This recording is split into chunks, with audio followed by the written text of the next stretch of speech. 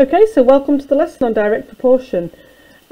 So before we move on, before we look at how to answer these kind of questions, we are going to have a quick chat about what direct proportion is. Okay, now two things are directly proportional if they can be linked by a constant. Now that sounds really complicated, I know, don't worry about it. I'm going to give you an example, okay? So we might say the money you earn in your job, okay, the money you earn in a job is directly proportional, I spelled it wrong, proportional to the number of hours you work, okay, so the number of hours you work. So yeah, if you are working hard at work and you get, let's say, £5 an hour for your job, okay, the money you take home at the weekend and when you get paid is going to be directly proportional to how many hours you've done. And that means you get £5 for every single hour. It doesn't change. You don't get £5 for some hours, £6 for others, £2.50 for a different hour. They're all going to be £5. And that's direct proportion. So here we are, here's a nice one. A really nice one to start off on. So 10 cakes cost £10 altogether. So how much is one cake? Now I imagine you can actually see this straight away. If 10 cakes cost £10, then one cake costs £1. Okay, that's quite a nice one. That shouldn't be anything too horrible. And you probably can see that, and almost without knowing what it is you can see or why it works. Now what we're going to look at today is something called the unitary method.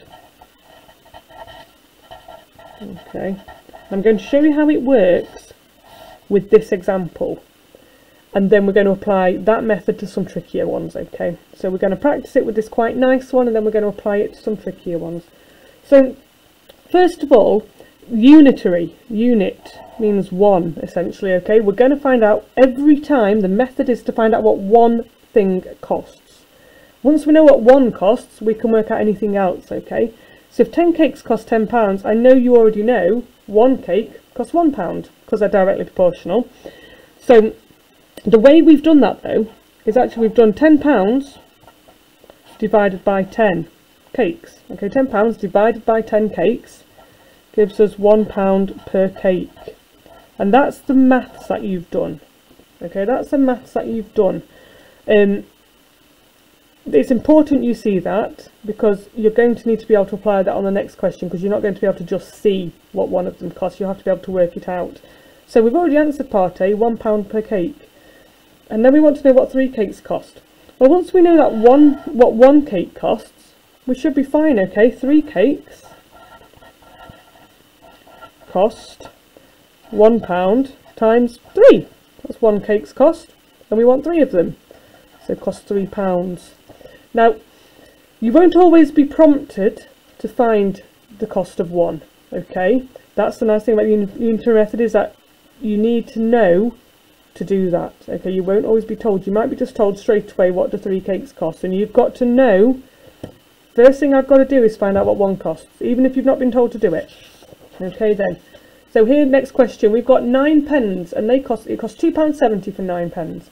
And I'm asking here what 1 pen cost, what 6 pence cost, and what 11 pence cost. Okay, so first of all, 1 pen.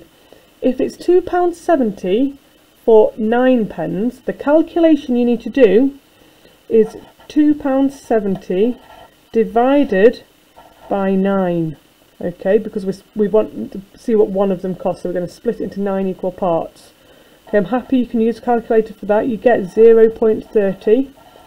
Now, just watch out for your units here. We've got pounds here.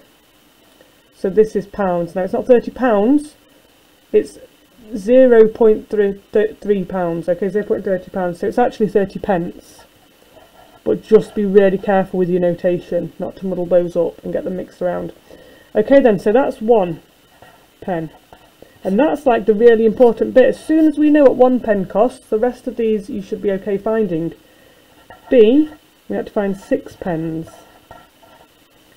To do that, we're going to take the price of 1 pen, which is 30 pence, and multiply it by 6. okay, which is 180 in this case, but remember here, because I've changed it to pence, it's 180 pence, which is £1.80. Okay, so just again be careful with those units. And the last one is to find out what 11 pence cost. Okay, so we've got 11 pence for this one, and we're going to have 30 pence because that's what one cost, times 11 this time. Okay, and to do that one in your head, you could do 30 times 10, which is 300, and add on one more, so it's 330 pence, which equals £3.30. Okay, if we wanted to put it into pounds. And that's how we do that one. Okay, so again, we're always looking for the price of one first, and we get the price of one by doing the total cost divided by how many there are in the example. Okay, you're always given an example like this. You're always given an example to help you find out the cost of one. Okay, we've got one more here.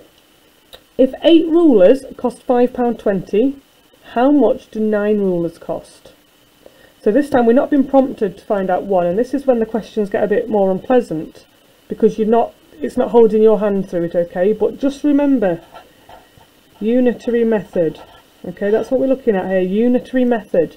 So we need to find out what one of them costs. Now if you can't remember what to do with these numbers, which way do I multiply, or which way do I divide, or what do I have to do, you probably know you've got to do something with them. Okay, here's a little trick. You might want to look at it this way.